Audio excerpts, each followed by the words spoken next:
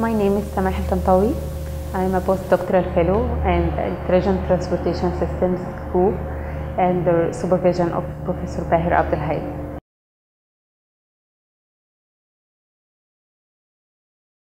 My research interest is in traffic control, or in general the applications of artificial intelligence in transportation, and particularly intelligent transportation systems. As you probably know, the traffic congestion is everywhere because population is steadily increasing everywhere and worldwide. Of course, it affects badly the environment, the society, the economic.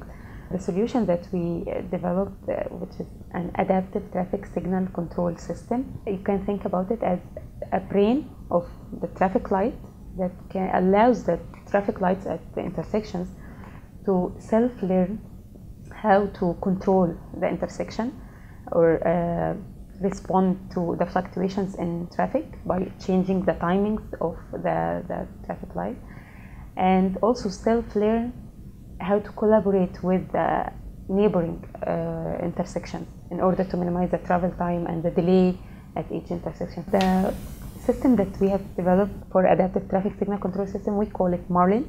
It stands for Multi-Agent Reinforcement Learning for Integrated Network.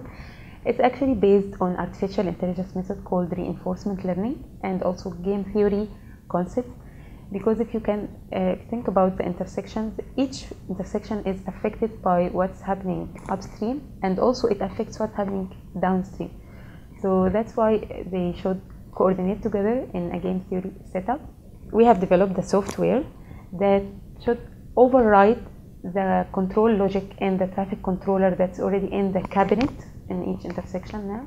So this is an example of the traffic controller that's in more than 1,000 intersections in Toronto, and we connected, have the integration now between Marlin software and the controller, and this as a step before going to field testing.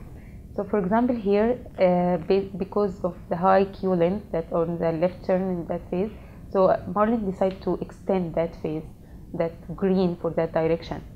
So with iterations, the agent will learn how to take the optimal actions at each state. So this learning, most of the time, it can be done in simulation environment first before going to the field, and then we can put this brain now in the traffic lights in the field, and can either continue learning in the field if any new situation happens, or it can just exploit what is already learned. As I mentioned, because of its nature of that moving learning target problem, because each intersection affects the other intersection.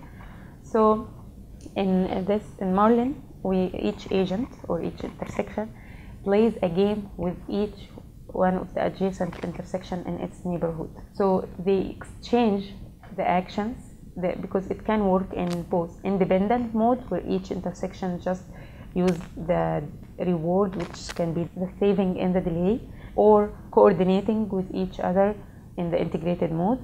There are two sides that can benefit from Marlin. One side is the customers who are the urban traffic management departments or the municipalities and cities, where they can benefit from the lower capital cost that Marlin provides compared to the centralized systems that require strong communications that are expensive, and also lower operation costs due to the nature of self-learning that Marlin uses. It doesn't need the same communications that centralized systems use, such as Scoot. Scoot is the one that's implemented in most of the intersections that are using adaptive traffic signal control approach.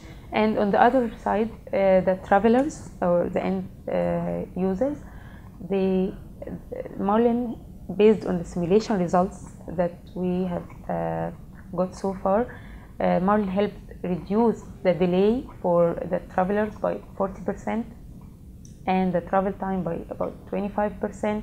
This is the average travel time during the peak AM hour, and every 5 minutes. So the green is for Marlin, and yeah, the blue one is for the base case scenario, while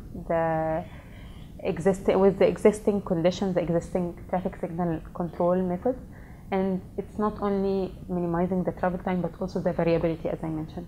I'm really eager to see this research implemented in different cities. Like one of them is Toronto, of course, because I experience this traffic congestion in daily basis in Toronto.